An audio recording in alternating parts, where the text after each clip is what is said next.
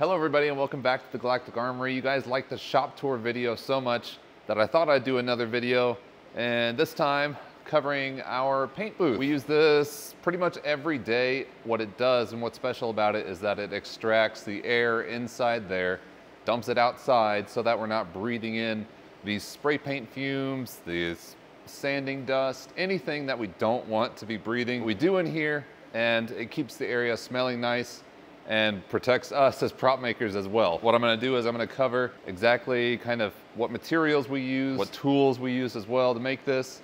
We're just gonna kind of look around it because it's already assembled and I don't wanna take it apart to show you guys everything. I wish I would have made a build video on it, but I wasn't sure if it was gonna work. So here we are today.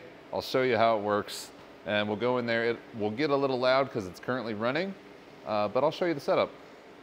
So if you follow me, we got some things in there right now. So here is our lovely looking paint booth. We got lights on either side that help illuminate the object being painted. On here, we have some pegboard. Now, I stole a lot of this project from, I like to build stuff, Bob there. He made a paint booth, and so I used a lot of his advice in his video. Be sure and check that out. In that video, he mentioned something that kind of acts as a screen or sort of as a pre-filter. That's what this pegboard does. We have 2 layers of it. Each one kind of overlaps each other. It still allows air through, but it catches a lot of the particulates that come with spray painting. We usually have to like scrape it off every week or so, but that helps, you know, prolong the life of the air filter that we have behind there. You can see there. Let's see if I can lift this up without destroying everything. So we got, I believe that's a 24 by 24 air filter. We replace those about once every couple weeks. Luckily, they're pretty cheap, and it helps prevent us from just blowing out the spray paint like colorant and all that. So that's probably due for a change. But let's check out behind it because that's kind of where the interesting stuff is. We're gonna get real close together. What we have here is kind of the sealant. So this box here is kind of a sealed box. That is what the air filter is in front of, and this is what the vacuum is pulling air out of. So if we look closely, we've got some ductwork in there that is just connected. All of the possible air escapes are duct taped off. We've got some 6-inch tubing in there because we wanted the air draw to be powerful enough to suck all those fumes out. You can also see we recently actually had to fork it off for our laser cutter. So this laser cutter uses 4-inch piping instead of 6, so we had to convert that. So then we just basically had to make a T intersection, labeled each one so that we know like this side is paint, that side over there is a laser cutter.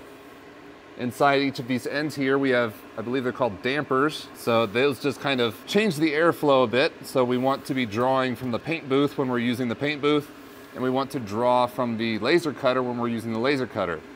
You can see this paint booth is currently marked open and the laser cutter is closed. That's gonna save air draw, make sure we're not wasting air being sucked out of both sides, because then you're practically sucking air out of neither side. Okay, that was a lot. I hope I'm explaining it well enough.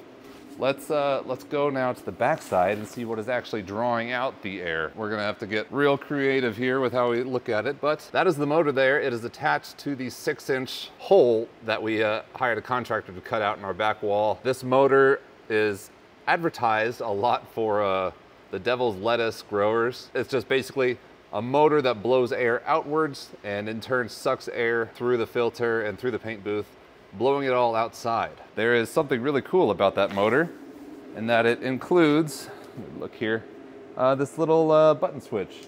So that will turn it off. That will slowly start to spin the motors down, but we can control the flow here. We usually just turn it on all the way or not have an on all. But that button is really handy as a way to attach it somewhere where we can easily reach, because that motor is way back there and hard to find. All right, let's go on a little bit of a field trip out behind the building. I can show you exactly where all the air goes. We're going on a trip in our favorite rocket ship, zooming through the sky, little Einsteins.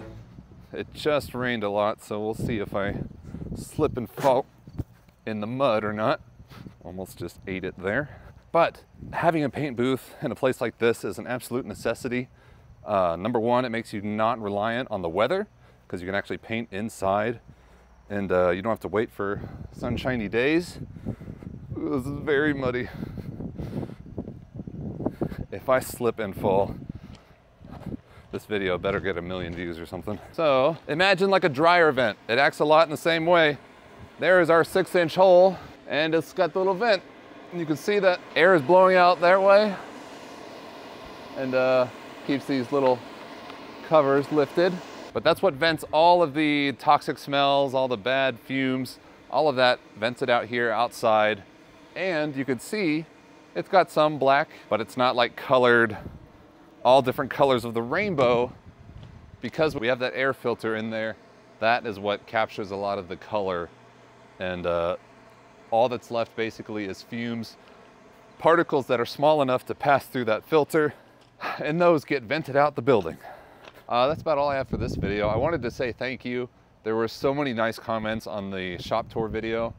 A lot of them commenting about how far we've come, you know, from doing this in a 1-bedroom apartment to having a dedicated space now with a setup like that, tools like that let us work year round.